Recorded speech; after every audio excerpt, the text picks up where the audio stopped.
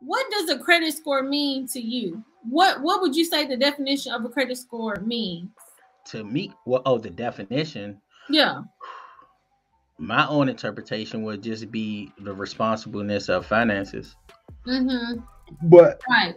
Right. but And so even so the thing is, even if you have, let's say, a lot of credit cards, that doesn't even necessarily mean you're good with your money, does it? it don't, and then it could be it do. Like I've experienced someone, one of my female friends, her mom wanted to get credit consultant, and I lie to you not, she had 19 credit cards, Whoa. and not one of those credit cards had a missed payment or was over 15% Mm-hmm. utilization. And I was like, Right. whoa. But Right. where she wanted to increase her score, even though the credit cards were in good standing, no missed payments and things like that, she lowered her credit history. So Ooh, because she had closed out a credit card. no, she ain't closed out a credit card, but she have 19. So now, however many years she have, it has to be divided by that 19 and not in counting mortgage or car loan or any Mm-hmm. other type of loan. Right. So, like an example I give when I talk about credit history, a person could have, let's just say, 10 years. You got 10 years of credit history right now. Tomorrow for lunch, we go to Starbucks, and Starbucks say, "Hey, we're giving half off on this latte if you open up a Starbucks credit card with us." So you got 10 years of credit history. So when you go to apply for that, they're gonna say, "Oh man, she a rock star. She got 780 credit score, 10 years of credit history. Oh this who we want right here." And you get approved. So then when your credit report, not even from Starbucks, because a lot of companies like that, they do soft pulls. But Right. when your credit reports 30 days after that or 45 days after that, your credit history is going to go down. Your credit history is going to go to, Mm-hmm. just generally speaking, 5 years. Mm-hmm. Just the month before you had 10 years worth of credit history on paper. But Because now it's the you have average. five Because years. the average is lower Fact. by you adding it. And see, you know what's so funny that you say that? Yesterday I posted a video because I have 9 credit cards, but I had applied for 2 credit cards in December back to back. So I got 2 credit cards back to back. And but in December I had also paid off my auto loan.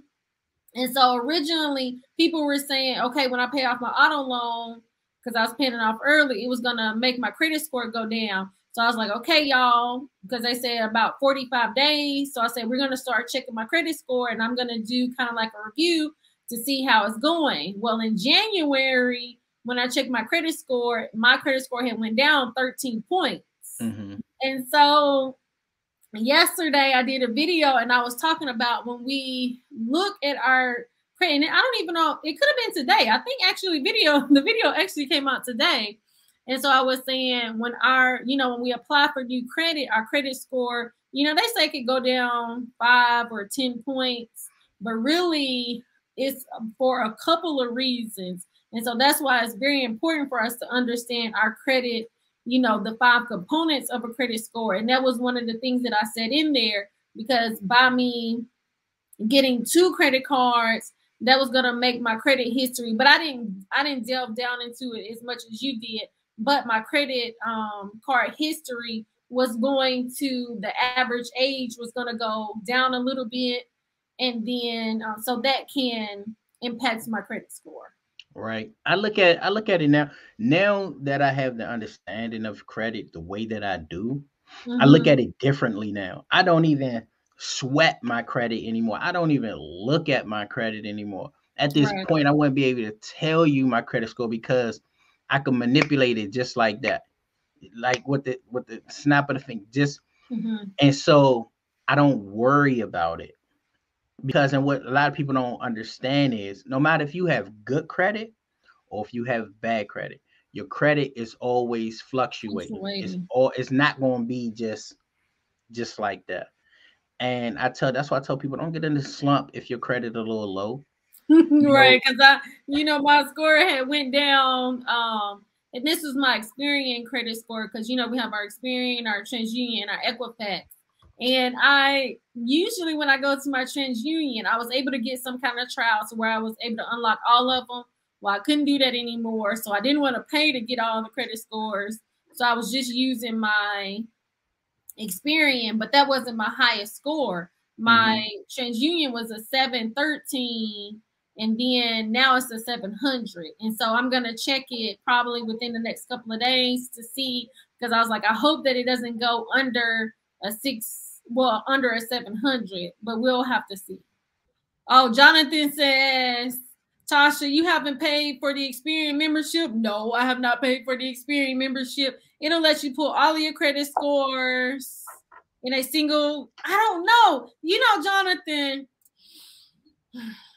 because the thing is, I can pretty much get all of my credit scores except for my Equifax. I'm just like, what is up with Equifax to where it seems like I can always get my Experian score and I can always get my TransUnion score, but I can't get my Equifax score. But I don't know. I'm kind of cheap. It's like, y'all, I'm funny. Like, on one hand, I'm kind of cheap, but then on the other hand, I'm not, because I do not want to pay $25 a month for them to tell me stuff that I can pretty much get for free. But you try and get to the 800 though, right? I know, right? That is so funny. I know. I need to stop being cheap.